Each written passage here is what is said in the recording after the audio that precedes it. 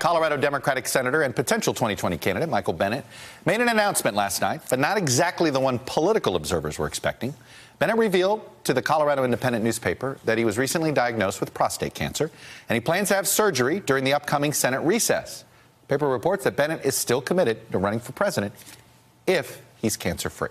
Well, Colorado Senator Michael Bennet joins me now in his first TV interview for doing this. Thanks for having me, Chuck. Well, how you feeling? Do you feel any different knowing this diagnosis? No, I mean, nobody likes hearing that they have cancer, that's for sure, but I mostly feel overwhelmed at how lucky I am because we caught it early. It's something that can be dealt with, and I've got insurance. But on the point about feeling different, though, that is an important point. I feel fine. I feel perfectly fine. So if I hadn't had that screening as part of a physical, I wouldn't know that I had cancer. Did you do this physical because it's your annual, or were you doing this to prepare for your? No, it was my annual physical, and I went in. I felt fine, and they, I won't give you the gory details, but the point I want to make to everybody who's watching is you got to get screened. That's the most important thing. And you've talked about you clearly called John Kerry, the Democratic nominee. You clearly had a conversation with him. He went through this during his presidential campaign. Well, I haven't actually talked to him, but I'm looking forward to talking to him. But he did. He was diagnosed after he was in the race already, and he had the same operation I'm going to have, and 2 weeks later, he was back. Now, John Kerry is a machine, and he always has been. He's a fitness buff. He was 59 then, and I'm 54 today. But I think the doctors think it's going to be fine, and I think it's going to be fine. So, you're definite. If you get cancer-free, you're 100% in. Yeah. There's nothing. There's no ambiguity here anymore. Is there? No.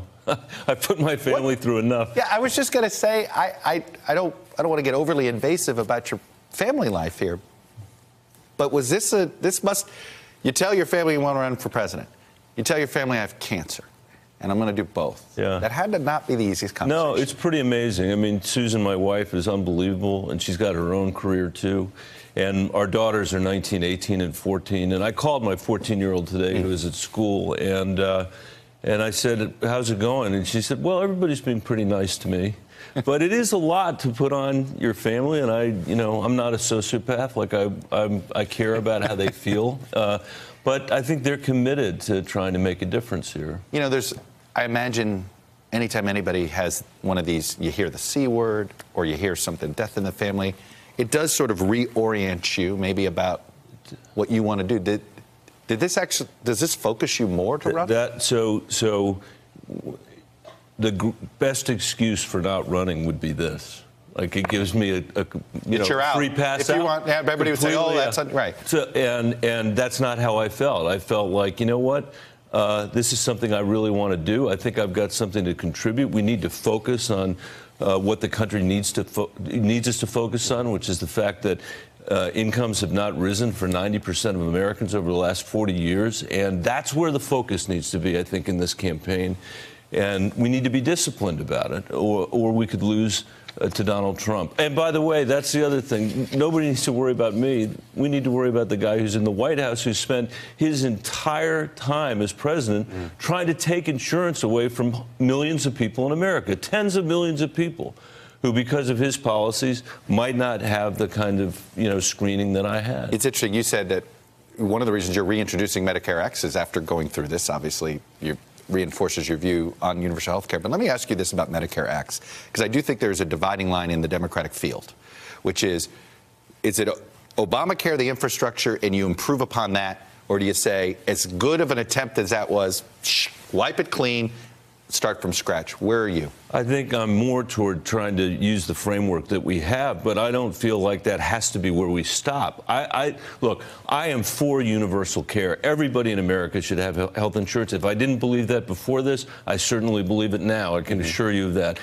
We need to spend less as a country, and our families need to have to spend less on health care, and we need to be more transparent, and there's a whole bunch of stuff we need to do. In fact, I think We should stop talking about it as the Affordable Care Act, not the Affordable Care Act. This is America's health care system. And how are we going to improve America's health care system? And I happen to think we have a better shot of doing it without ripping out what we have root and branch. I know there are people that disagree with me. Obviously, Bernie has a different point of view.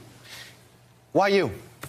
Why do you believe it? Look, at the end of the day, when you run for president, you got to make the case of why you think you're the person that can do it, that maybe, and you're not trying, I'm not asking you to demean the other field, but why do you think you're best equipped? I guess I'd say a couple things. One is I've watched this field roll out, and a lot of these people are my friends. I was just going to say, some of them you know very well. John Hickenlooper. I'm going to get to that in a minute. Extremely Your former boss. And he really, sometimes people say, was he that bad a boss that you have to run against him for president? That's not the issue. We're very different people. Look, what compels me is the idea that our job as Americans is to provide more opportunity for the people coming after us. This economy is not working for most Americans. It hasn't worked for most Americans for 50 years. And the democracy cannot be sustained when there is no economic mobility, when no matter how hard you work, you can't move your family ahead. You think our polarization is driven by this economic I think it has a lot to do with it. And I think that the destruction of our institutions here also has a lot to do with it. Democracies do not do well when you have massive inequality and no economic mobility. And I think I've got the discipline to stay focused on that and to try to drive not just a message on that, but a set of policy ideas that could actually change the outcome for the American people, because they are unwilling to accept the idea that they have to live in an economy where 9 out of 10 Americans cannot benefit when we have economic growth. I have gotten the impression, and they shouldn't put up with it. I've gotten the impression that the longer you stay in the Senate, almost the angrier you've gotten at the institution, meaning that you're just so disappointed in what it isn't, versus obviously what I think you thought it could be. You thought, you know, being the son of a diplomat, probably how you were raised to believe what the United States Senate was supposed to be. But the public doesn't care about those issues that much. How do you get the public to care about the process of the democracy? Yeah, I think they need to care about this, because the Senate, whether the Senate is dysfunctional and a mess. I mean, look at yesterday. Yesterday, you guys changed the rules. Nobody cared anymore. Nobody cared. We didn't even have a debate. I had to barely, we had a fight to get it in our show. I know. I don't even know where to start here. Let me start on this. We spent 4 months. We're still spending time on $6 billion for the president's wall that Mexico is supposed to pay for. That's how the greatest nation in the world is spending our time as a democracy. China used more concrete between 2011 and 2013 than we did in the 20th century. Okay? That's $800 billion, I think, of concrete. We're spending all our time fighting over $6 billion of concrete. We got to radically change the conversation that we're having, and part of it is about fixing our institutions, because even though no one cares about process and even though everybody wants to throw up on this place, this is our mechanism for making decisions in a democratic republic. In our exercise in self-governance, the decisions are made in institutions like the Senate, and when they're broken and when they're corrupt, as they are right now, that should be an invitation not to be repelled by that, but an invitation to say, how do we come together as Americans and fix this? We have to fix it. If we cannot even, I'm telling you this, Chuck, we can't sustain another 10 years like the last 10 years. You know, we had a Democratic president for a big part of that time, but he was disabled in the last 6 years, at least in the legislature, by the tyrants who masquerade as the Freedom Caucus, who just want it done their way, or, you know, it's the highway. It was interesting. Yesterday, you basically apologized for going along with Harry Reid's idea to get rid of the fellow, which a lot of people warned that once you go one, now there's other cynics that say, oh, Mitch McConnell was going to change the rules anyway, so Reid should have had no choice. Right.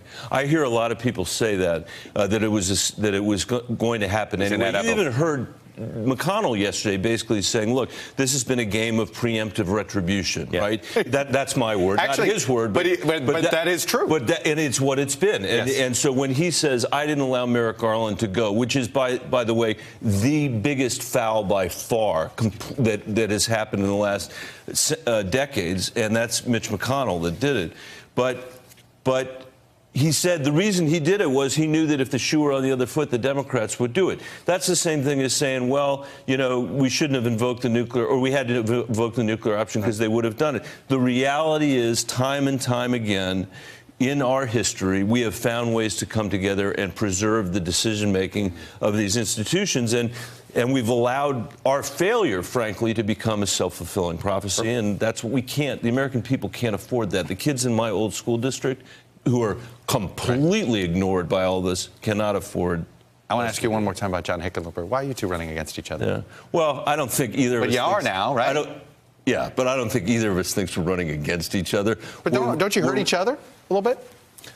No, well, we probably hurt each other on the margin in terms of fundraising at home. I suppose that's true. Right. But I think we've got very different points of view about all this. We've got very different approaches and experiences. And as I've said to others, I think the largest obstacles that John Hickenlooper and I are going to face in this race are not each other. There are other things that we're going to contend with, and I look forward to it. I think it's going to be great. The biggest thing you're contending with is your health. You look healthy. It sounds like you have a battle plan. Good luck, and we're going to be watching. Thank you. I appreciate it. Stay safe on the trail, man. All right, good. Hello, YouTubers. If you're watching this, it means you've checked out our channel, so thank you. Now do me a favor. Subscribe by clicking on that button down there. Click on any of the videos to watch the latest interviews and highlights from MTP Daily and MSNBC. You can get more Meet the Press content every morning in the First Read newsletter. If you're tired of content that you don't know anything about where it came from, you don't have to have that problem with us. NBC News, MSNBC, MTP, and the Meet the Press mindset right here for you on YouTube. Subscribe now.